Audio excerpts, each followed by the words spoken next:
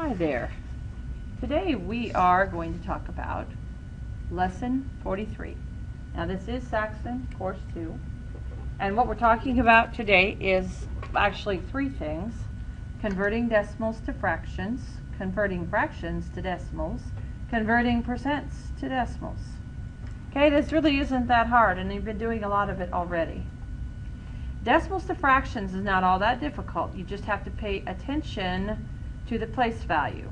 Okay, so write the digits after the decimal point as the numerator of the fraction. For the denominator, write the place value of the last digit. Oh, okay, let's take a look at this number. Okay, we have 0.321 or 321. What's the place value? Well, tenths, hundredths, thousandths. Okay, so it is thousandths is the placed value. So I'm going to take and I'm going to put 1,000 on the denominator here because that's the place value of the last number in the decimal. And then I'll simply take the decimal and I'll put it without a decimal.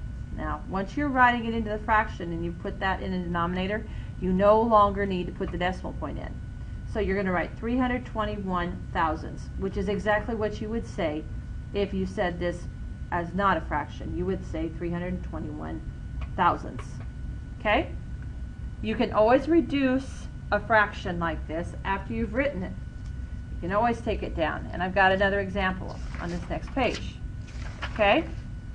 Let's say that your next example here is 0.75.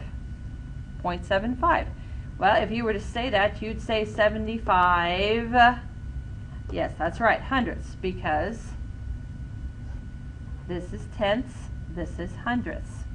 So you take this, which is hundredths, and you write that in the denominator, okay? And you take the numerator, and you put it over here on the top. You take the number out. Remember, no decimal. No decimal. Get rid of the decimal. Now this one is quick to see that you can reduce it to 3/4. Okay. Now, next thing we want to do is take fractions to decimals.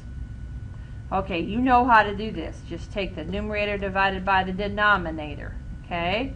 And the rule is divide the numerator, which of course is this number, the numerator, and you're going to divide it by the bottom number, which is the denominator. Okay? So here we go. We have 5/8. 5 goes inside, 8 goes on the outside. You bring your decimal up immediately because you know 8's not going to go into 5. Okay? So you put a 0 here, you subtract, you end up with 50.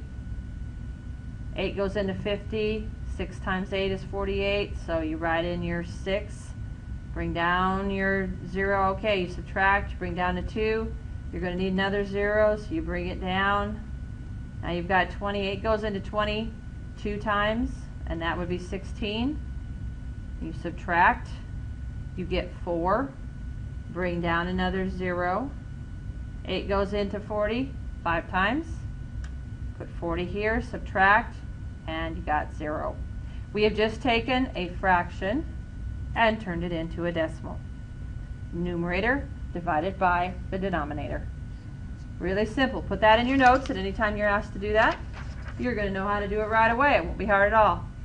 Okay, one last thing I want to talk about. I want to take a percent and turn it into a decimal.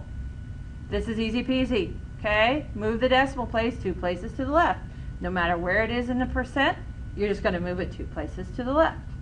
It's like you're dividing by 100.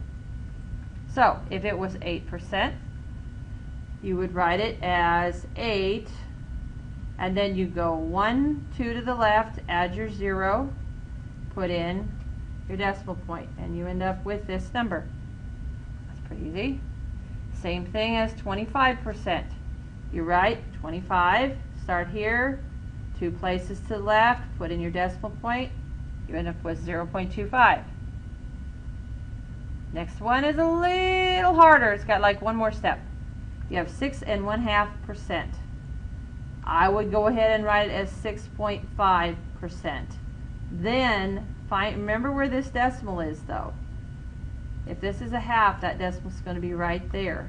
So, only it's not when you have a half, it's only when you have a decimal. But just so you kind of know that, okay? So, then you would write it as 65, or starting here, because that's where the decimal would be, you go 2 places to the left, put in your new decimal point, and this is the number you get.